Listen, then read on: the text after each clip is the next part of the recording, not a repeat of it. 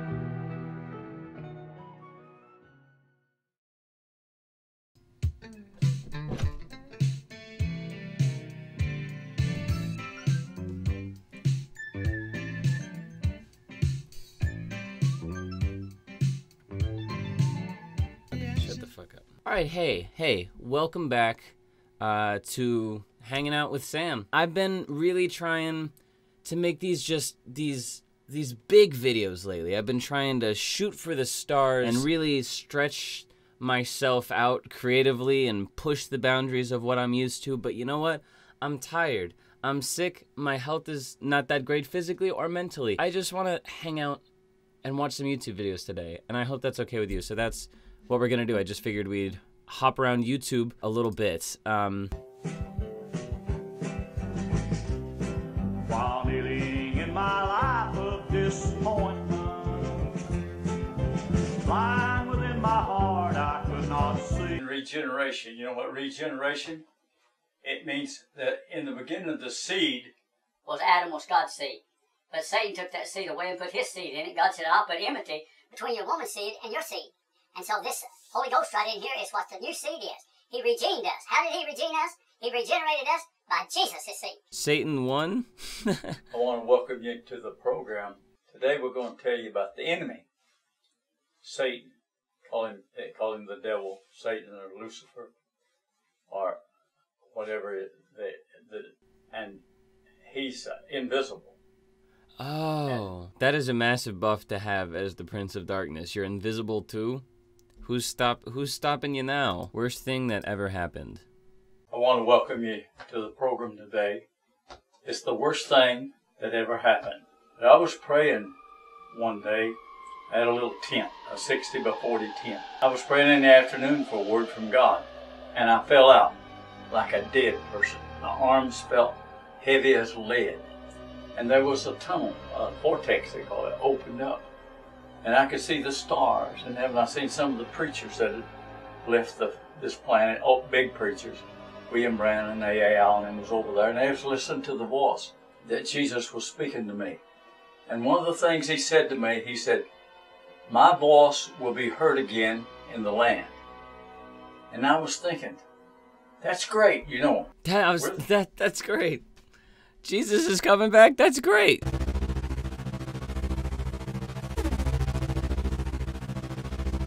Am I just watching like one of my own videos right now? This looks like my editing.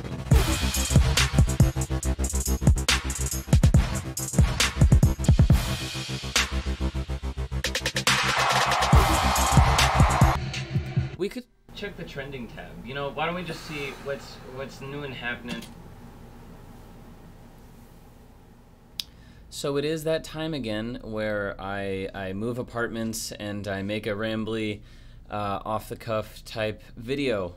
So I hope you're ready for that. I had my 21st birthday earlier this year in the same town that I was born in, and there's something a little bit draining about becoming an adult in the city you were born in, and me and my girlfriend both just figured it was time to get out. And with this move, and with my 21st year, I have started to come to terms with a lot of things that I didn't realize I was struggling with over the last few years. One of the major ones being change.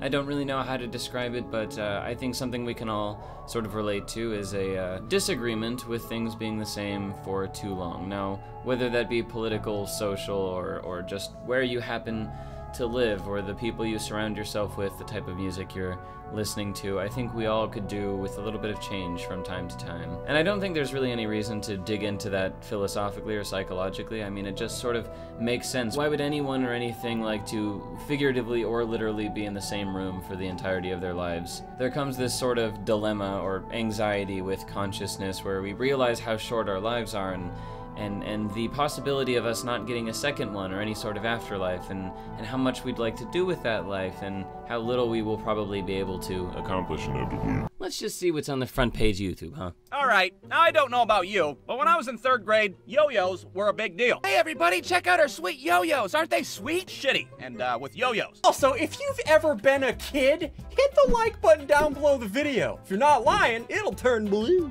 What? Hit the subscribe button, hope you enjoy. Okay, who's the grandpa? I know this is for kids. I know this is supposed to be children's content. Little advice to just any content creators out there. Cut the shit with asking for a like and subscribe before... like, if this was the first video I watched by you, which it fucking is, I know nothing about you. The only thing I know this video is Among Us. Which, it's not like you made the game, so what, you're just trying to get more likes because you're playing Among Us? That's not how it works. That shouldn't be how it works. You just got done filling my entire island house with packing potatoes. Whoa! That sounds pretty fucking silly! Oh, you wanna go? Let me go. Behind these doors is heaven. Crazy. Was that supposed to be... I know I'm dropping like no original takes here, but really it's a pretty easy formula to making kids videos. You just gotta come up with a large quantity of something in a small place so as to seem exaggerated and quite silly. And if you don't know what to talk about, just scream as loud as you can, or just make some weird noise. I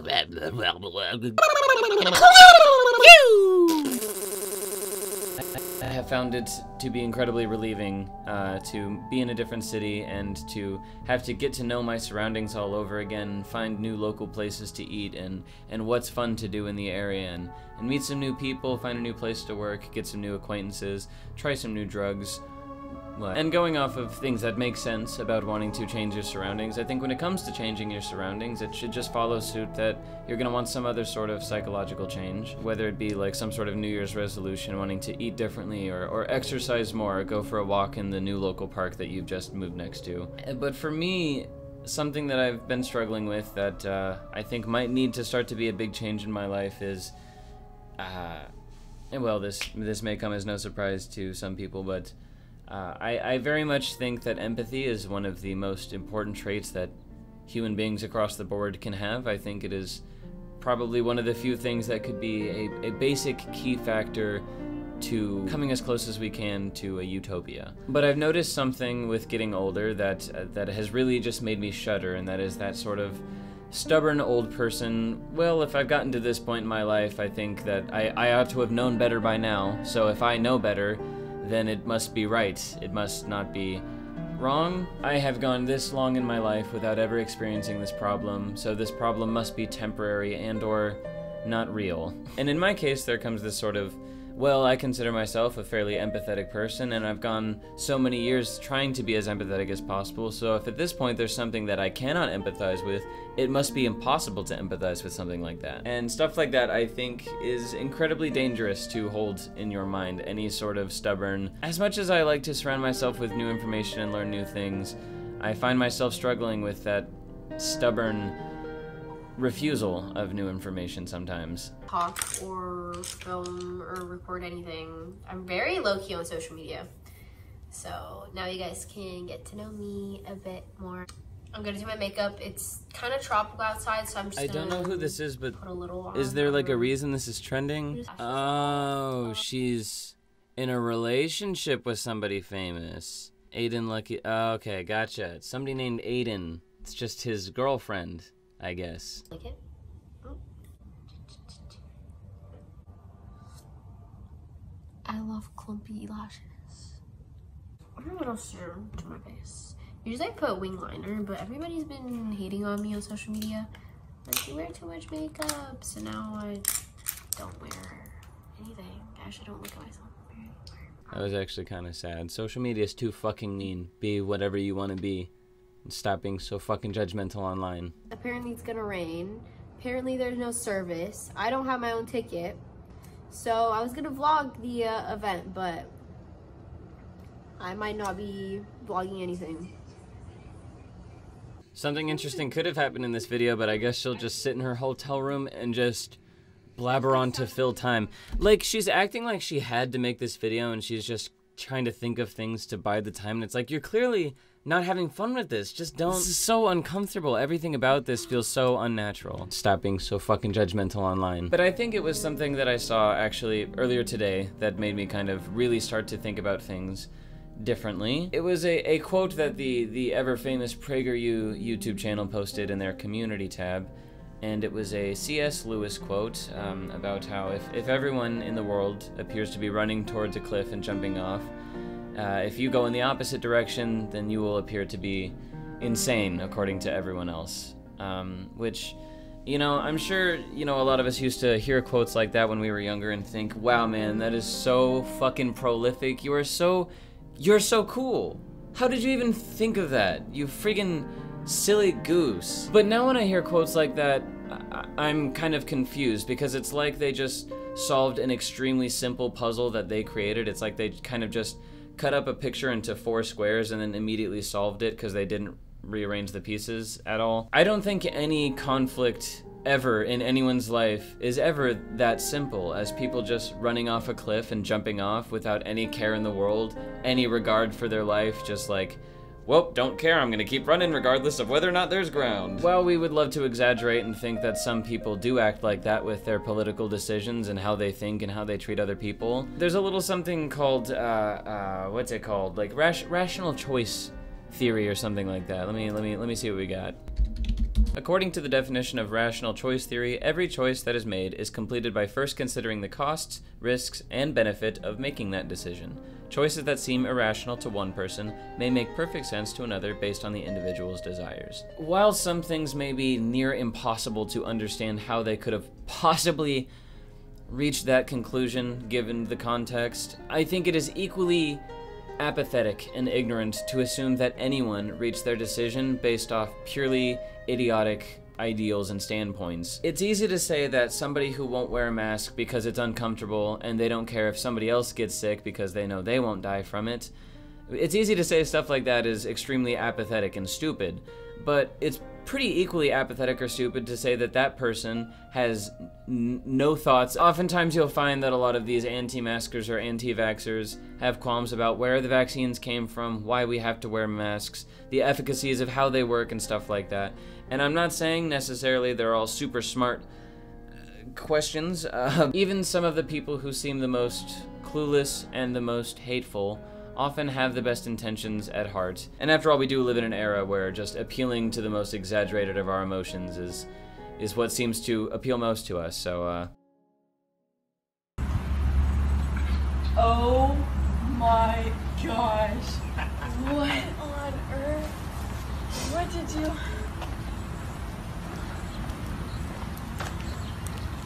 Wow, new car. what the fuck is this? This has 5.2 million views! And 100% it's for the TikToks themselves. So just go on TikTok. Let them influence you to make your own art. You can't just watch a TikTok and be like, give me the money because I included the TikToks in my video. I mean, yeah, that fucking sucks. I thought she was gonna say she wanted it in red, but no. New no, car. let me repeat No exactly. complaints, only. No, she just fell Literally over. dropped Oh, to and the I'm floor. sound effect. Yes, I'm grateful, just but gonna also repeat what lightheaded. exactly- Dancing, carrying a coffin, and I've only seen the memes of this, not the actual video. Oh, hell no. The remains came out. They fell out. Did you see the thing that the camera was pointed directly at, that literally anyone who was watching this video would have seen happen because they were watching the video? Everybody was like, oh, no, this ain't my job. This was not on the syllabus. Come on, guys, we have to. It's literally our job. We dropped it. The lowest tier content.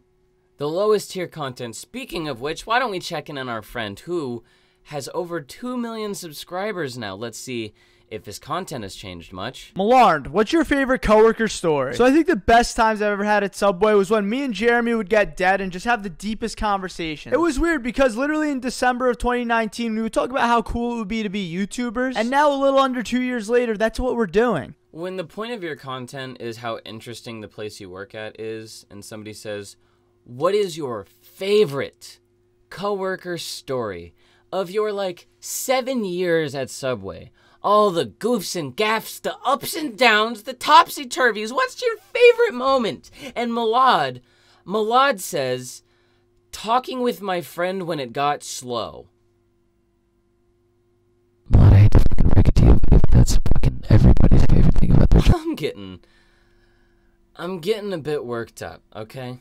I'm getting a bit worked up, because I'll tell you what, this ain't nothing new. This whole low efforts content to make money, this ain't nothing new, baby. This is America.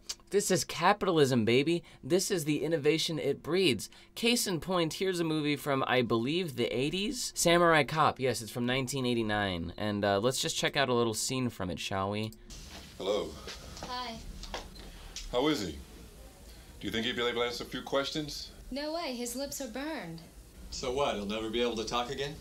Oh, he'll talk again, but you just have to give him a couple of weeks. Next time, guys, catch him in one piece. Thanks, nurse. Do you like what you see?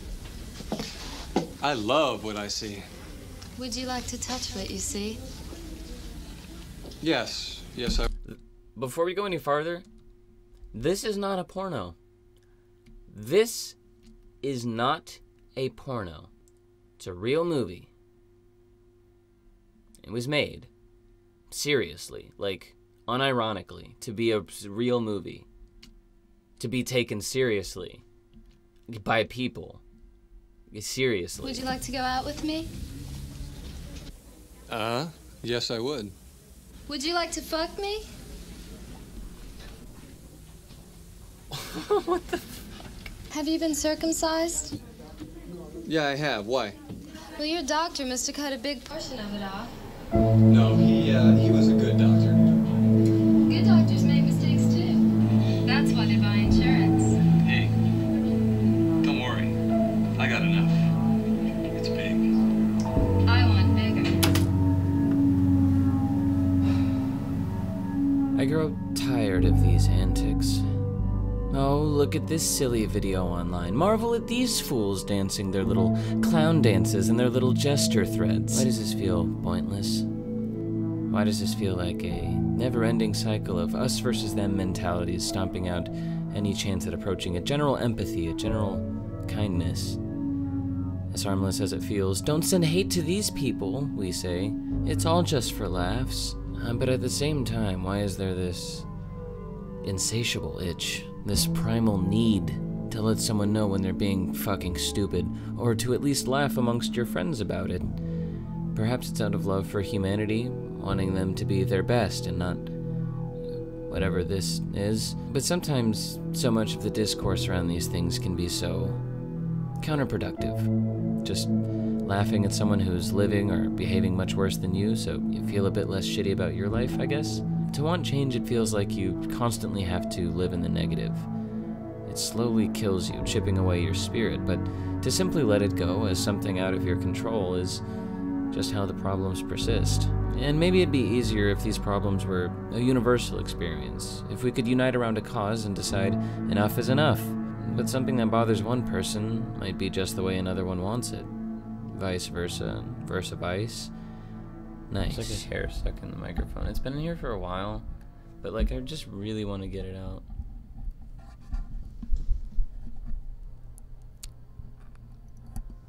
I got it with my tooth.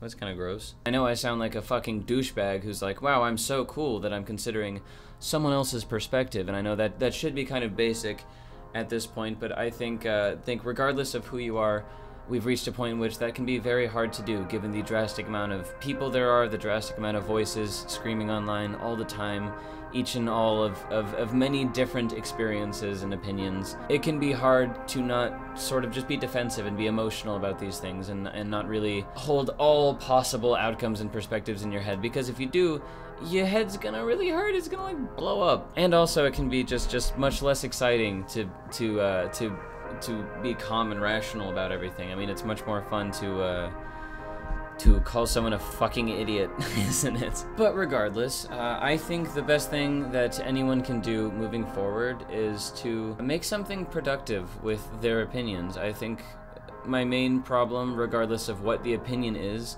that a lot of opinions tend to just be destructive of other people's opinions. You know, I think that take is fucking stupid. I think this song video is goddamn garbage. Suck absolute chode. But maybe, just maybe, we're all at least a little bit right? Maybe, as crazy as all these ideas and opinions and Reddit conspiracy threads can be, each of us at least thinks we're being rational, doing what we think is most important for ourselves and usually, hopefully, for other people. And another maybe, what if we're all getting a little depressed, even if we might not know it? I mean, think about it. Nobody wants things to be the exact same for their entire lives, even if they may think they do. And when you look at the current state of the country, there isn't much progress or change at all. I mean, sure, gay marriage is now legal. Cis people are putting pronouns in their bio. Gay marriage is legal now. But I mean, president to president, the majority of the crises facing our country persist. Whether it be the Middle East, immigration, gun control. If anything, most of the problems are just getting worse. The planet is heating up faster and faster. The rich are getting richer while the poor fall deeper and deeper into poverty. And corporations are monopolizing every aspect of our existence and every single transaction we make. And when we scream, riot, protest, vote, vandalize, scream some more, kneel for the pledge, make petitions and everything we can think of, and not a single thing shows any semblance of change, something starts to happen in people. I don't know exactly what yet, but I think we're all kind of feeling it, aren't we? A severe disconnect between the powers that be and the people that need. The people who bear all the fruits of all the successes of our nation while following none of the rules and facing none of the consequences.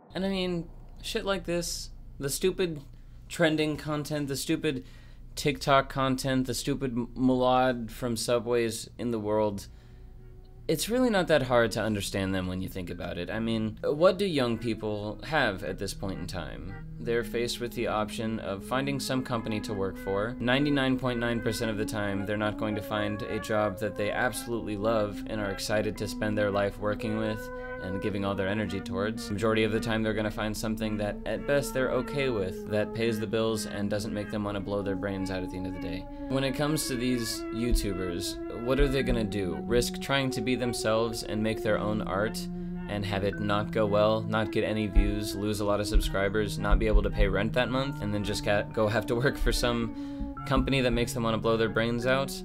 Or should they do what they know plays it safe, marketing towards kids, using bright colors, silly faces, in the title. Kids are too dumb to really differentiate what is good art and what is bad art. Child. I'm kind of going off at a tangent now, but you get my point. I spend too long treating these people like they're part of the problem, like they're just putting out this anti-art, but they're just a symptom of the problem. They aren't the source of the problem. We unfortunately live in a society that values capital above anything else, but there's no equivalence with that capital. There's no, well, it's really being smart that makes you money, or it's really being super innovative that makes you money. There's people who are rich as hell in this country off of beautiful artistic expressions and innovations, being engineers, doctors, people who have innovated the country and brought it to the next phase, and there's people who are billionaires off of cheating and lying and stealing. So all my rants and rambles about things that seem to not be connected to each other at all, what's my takeaway here? I want things to change. I want change. But why do I want change, and what do I want that change to be? I'll get back to you.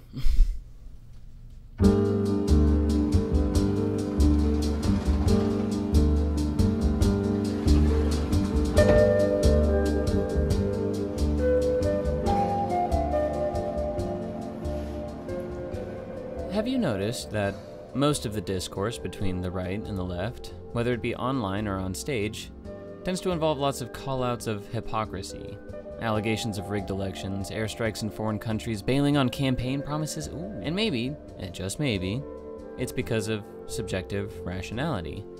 We're able to follow our own thought processes, and sometimes even those of someone we like and tend to agree with, and thus rationalizing any decisions made following this general train of thought is much easier. You know how sometimes you make some panic move while driving and maybe blow a stop sign or swerve out of your lane a little, and you're like, man, that was dumb, but I'm not a bad driver, I was just reacting. But then when some random car just blows a stop sign that it should have been your turn on, all you can see is some coconut head who apparently took driving lessons at a taco joint. When a driver becomes angry, their road rage may be expressed with many different behaviors, such as using the horn or lights excessively, name-calling, shouting insults, or even taking more extreme and violent actions or body gestures. Instead, when you have no idea the thought process, anyone else's decisions, opinions, rationalities, and everything else just seem random, and depending on how different you might be from them, can just seem outright stupid.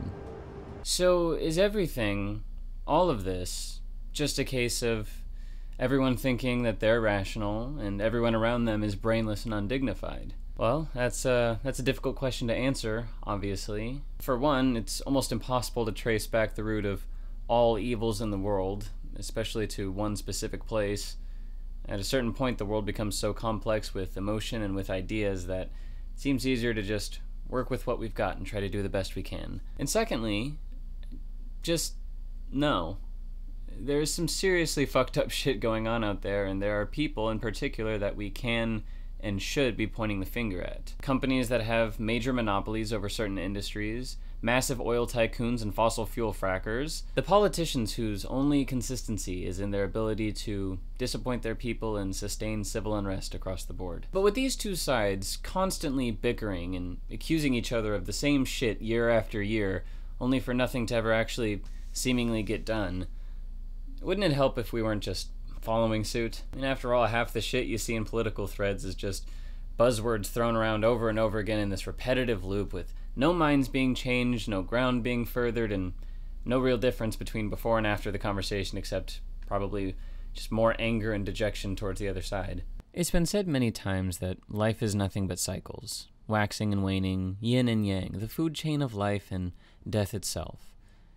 But this cycle we're in, this never-ending back and forth of apathetic insults, belittling character, tensions lasting from generation to generation, nationwide wars being waged, it feels less than pointless. At least something as seemingly pointless as life itself, even at its bleakest, offers some beauty just in its existence. I think the war in the Middle East is a perfect example. Trillions of dollars spent, over 22,000 civilian lives lost, absolutely no progress made. A pointless cycle that produces nothing but pain, suffering, and tragedy on both sides. With what we've spent on this senseless massacre alone, we could have built nationwide high-speed railways. We could have eradicated homelessness completely for about 300 years. We could have done just about anything that would have been more productive or beneficial to us or to anyone else.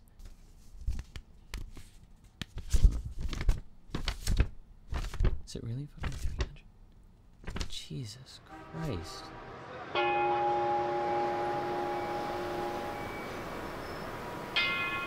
I guess I should reach a conclusion here. I just have this gut-wrenching fear that that this won't work out, and that I'll have to just work a job for the rest of my life that I just have to kind of meet in the middle with and be like, yeah, alright, that sounds okay, I guess I won't kill myself yet.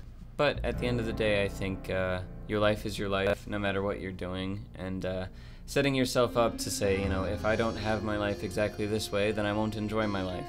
is a bit silly. I think you're allowed to enjoy your life no matter what, and who's to say you can't be creative in every little aspect of your life? Who's to say that you need to be able to do it for work to be able to be creative, huh? Who says that? I think life is a lot about give and take, and you can't expect life to just do all the giving. Sometimes you're gonna have to take what life gives you and then mix in a little bit of your own flair to make your life the way you want it to be, or something like that. But is there a solution? Do I have one? Maybe something about finding a healthy middle ground in all things, whether it be social, political, or emotional. Maybe something about being creative and sharing the parts of your experience that you want to share.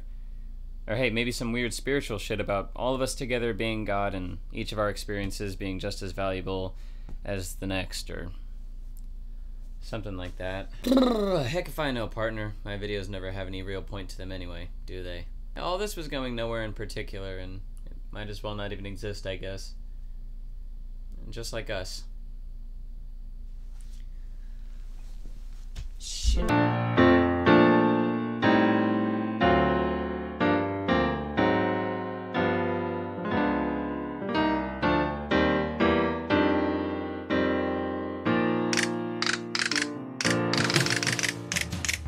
Round and round as the nature flows, it's like one big ring.